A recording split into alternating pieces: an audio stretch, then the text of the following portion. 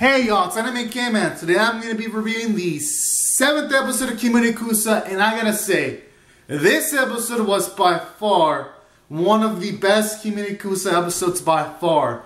And let me explain how it succeeded in most departments. Now, from a character standpoint, this episode had substantial character development for Rin, because now at this point, it's explicit.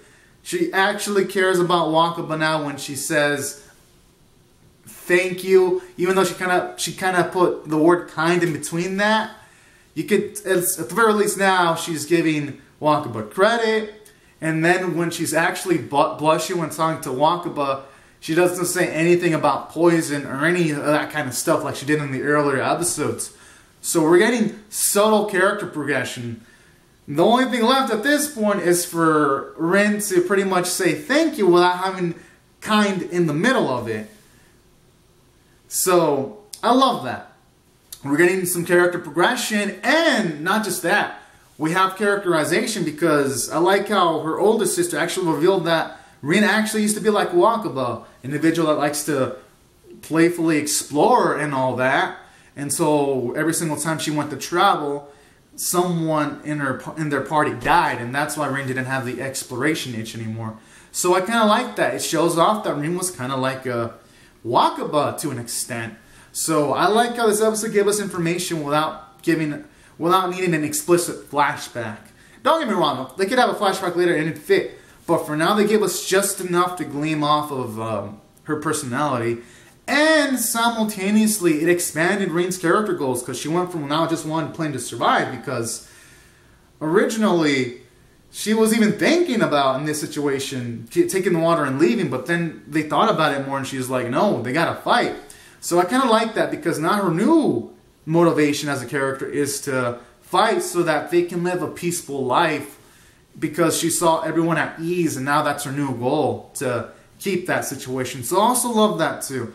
This episode was amazing for Rin character development. You even had character development for Wakaba, even though it wasn't as subtle, because he immediately stepped in and used the Kemurikusa of defense to protect Rin from these red roots. So I also love that scene. You see Wakaba now become completely assertive with the faith in himself now. And then his usefulness when he was able to open these doors, applying the Kemurikusa principles. So I also like that too.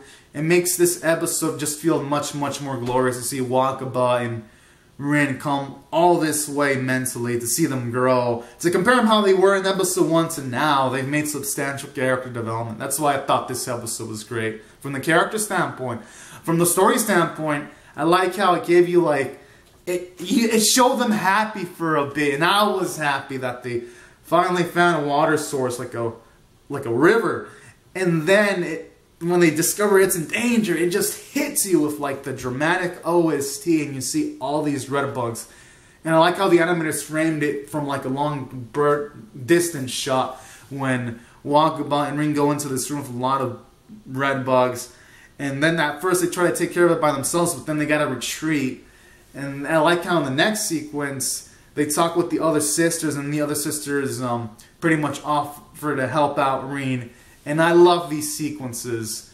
They're just great, and it helps bring up dramatic tension for next week's episode. And because now they're in a situation where they gotta fight of their own free will, and this is not a situation that's gonna be easily resolved. And that's why I love the way this episode ended. Sets us up right for an epic battle next week. And that's why I'm gonna rate and before I give them out rating, I also gotta give praise to the characters and story. Again, just made this episode way much more grander than I expected for a calm episode. Gotta give the writers praise. This is one of the best episodes of the series.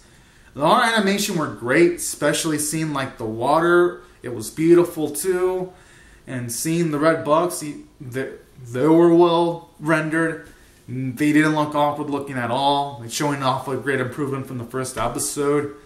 And the voice acting was amazing, I gotta say. My goodness. And that's why I'm gonna rate this episode a 9 out of fucking 10. Just thought it was phenomenal, and I cannot wait for more. So anyways, guys and gals, these are my thoughts on episode 7. Comment on your thoughts on this episode. Rate the video, subscribe, and I'll see you guys later. Subscribe for more. Alright. Have a great and safe day, everyone. Bye-bye.